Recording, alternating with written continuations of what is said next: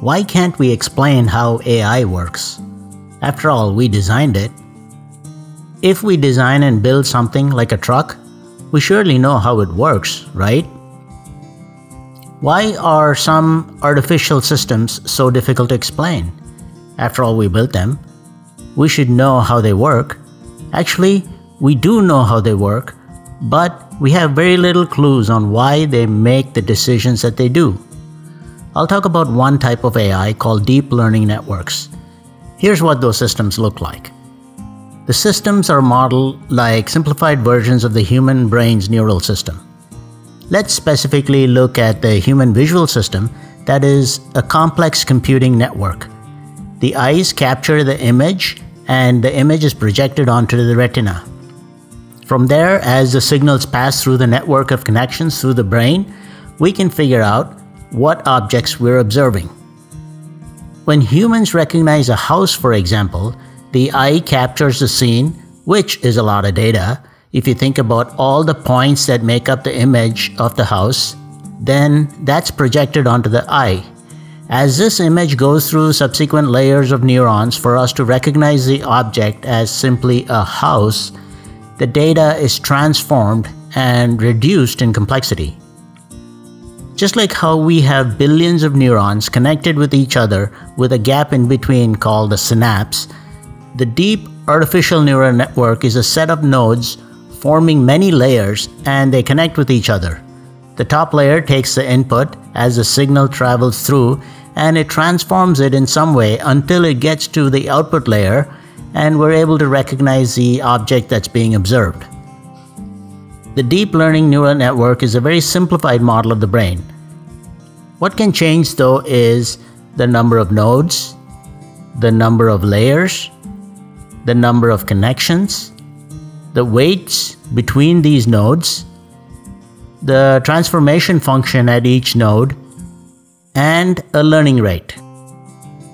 These parameters are called hyperparameters because they are functions of the network and they're not functions of the data that's fed in. Functions of the data that can be tuned include a number of data points you want to consider, number of training samples, the number of dimensions for each data point, and so on.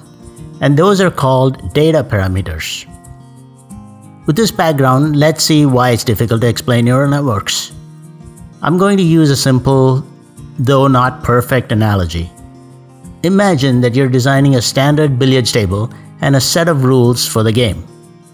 If you start out with just 4 balls, you can easily explain how your strike pocketed the ball. As you increase the number of balls, that's analogous to the number of nodes, change the size of each ball, which is analogous to the connection weights, change the shape and the size of the billiards table itself, this is analogous to the network size, the number of pockets, which is analogous to the outputs, the explainability of why a certain ball fell into a certain pocket becomes very difficult. Imagine an extremely large billiards board with hundreds of balls and hundreds of sizes, tens of layers, and tens of pockets. This is why explaining the pattern of behavior in deep neural networks becomes difficult. Having said this, people in the real world like to know how the AI came up with the answer that it did. Lots of research is being done in this area. For example, we could look at one particular layer to explore what kind of patterns that layer is looking for. In the case of object recognition, the earlier layers may look for simple primitives in the image like straight lines and curves.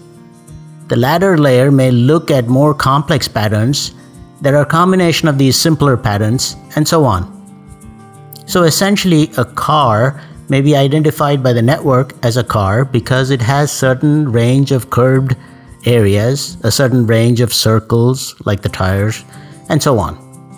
So there you go. We may design a complex billiards board, but we cannot always explain how a ball is pocketed.